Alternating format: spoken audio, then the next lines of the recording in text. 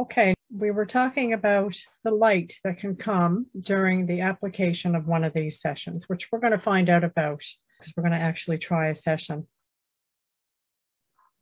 The reason this method is called tunneling is because it offers a blast of holy spiritual light between the problem, as you have set it up, and the solution. It can create a sudden collapsing of debris from the mind, and its effects can be that of a time collapse or the removal of a problem. So it can show up in the world as a clear sailing outcome, keeping in mind that an inner shift can create an outer shift. However, this is not the goal of tunneling.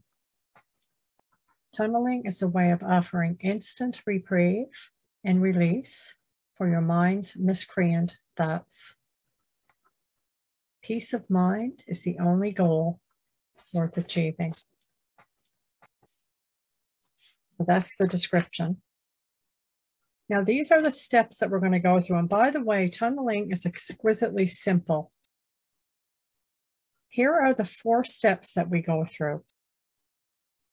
The first one is to see the problem as you have set it up in your mind. So what we're going to do, we're just going to get very, very quiet, very, very still.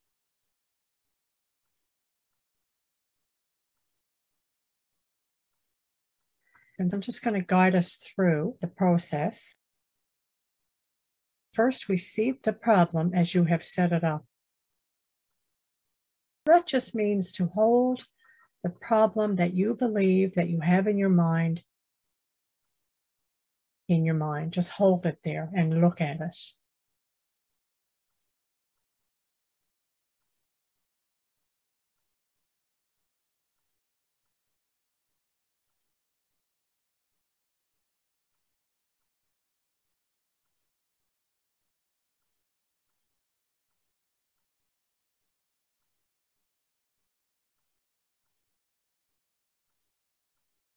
Step number 2 is we're going to put a brilliant white light between you and the problem.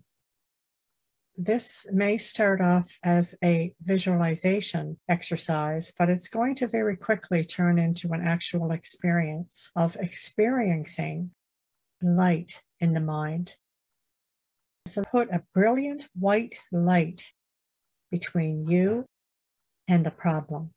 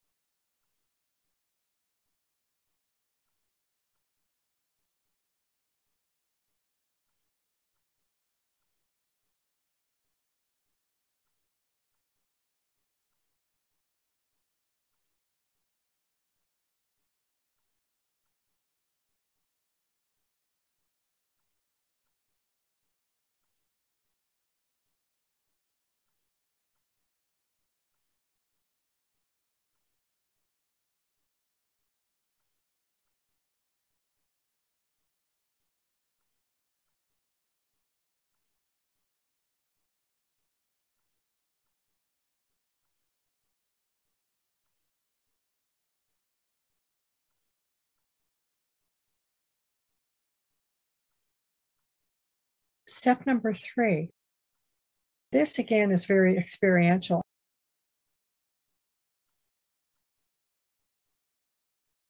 Let the birds chirp and bring holy potentials and tidbits of a new way of thinking so that your problem is now announcing solutions instead of the reoccurring mind patterning of the problem.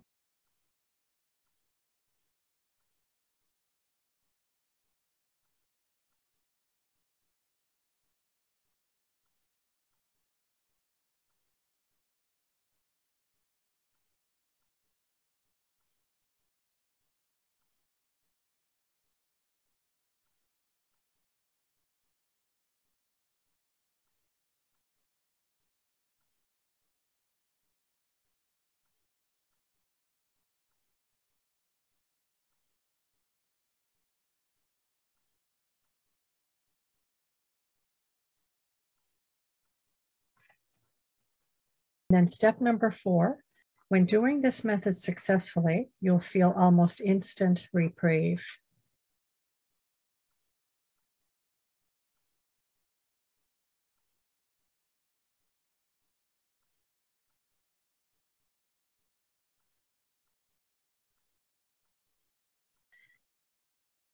When I tried it myself, what I felt was an immediate sense of release in my mind.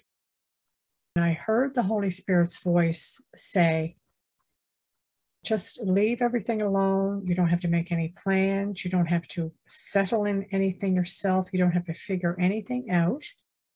The problem is going to be solved. It's as simple as that. Just leave it to the Holy Spirit. That brought a real experience of joy into my mind because I knew that I didn't have to do anything. Just let all things be exactly as they are.